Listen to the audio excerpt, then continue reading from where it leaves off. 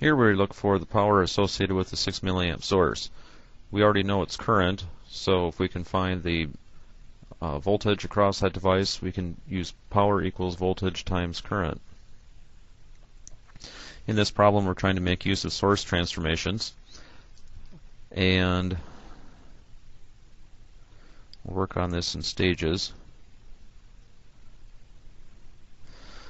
So considering this a two-terminal device, we want to turn that into an equivalent voltage source in series with resistance. So we use the same resistor value, that's our 3K device. Then the voltage is the current source times the resistance, so that's 6 volts. So let me replace everything contained by that enclosed region by that voltage source form. Next, to a similar kind of thing, we'll take a look at this two-terminal device and replace it by its voltage source form. Again, we would use the same valued resistor, then take 2K times 12 milliamps, leaving us with a 24 volt source. Again, let me replace everything inside this enclosed region by that new voltage source form. Having done that, we look for simplifications. Of course, we see the 2K and the 3K are in series, leading to a 5K equivalent resistance.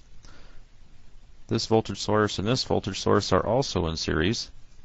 Let me go ahead and redraw just a bit to make it a little easier to see how those voltage sources should combine. And let me draw this one more time. I'm going to interchange the position of these two devices. And finally, just to make sure this is totally clear, I'm going to redraw these stacked on top of each other vertically. So now hopefully it's easy to tell that as we go from the bottom node up through the 6 volt rise and then through a negative 24 volt rise, that we have a total voltage rise of minus 18 volts. So let me combine those into one equivalent voltage source. So eventually I want to get the 5K resistor in parallel with the 1K. So let me go ahead and do a conversion to current source form. So current source is 18 volts divided by 5K. That's minus 3.6 milliamps. The 5K can combine together with the 1K resistor into a parallel combination, leading to 833 ohms. And that's essentially as far as we can go. There would be the possibility of changing this back to a voltage source form, but not sure if there's much advantage to doing that. Let's go ahead and observe then that we've got minus 3.6 milliamps flowing this way, 6 milliamps flowing that way. So we got a total of 6 minus 3.6, or 2.4 milliamps in this direction. Turns out if we then take the product of that resulting current times 833 ohms, we're left with 2 volts. So we've got 2 volts oriented this way.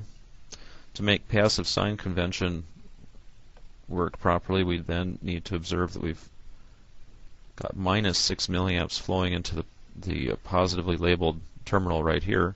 So power is that voltage of 2 volts times the minus 6 milliamps.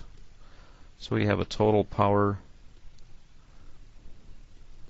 of minus 12 milliwatts, telling us that we have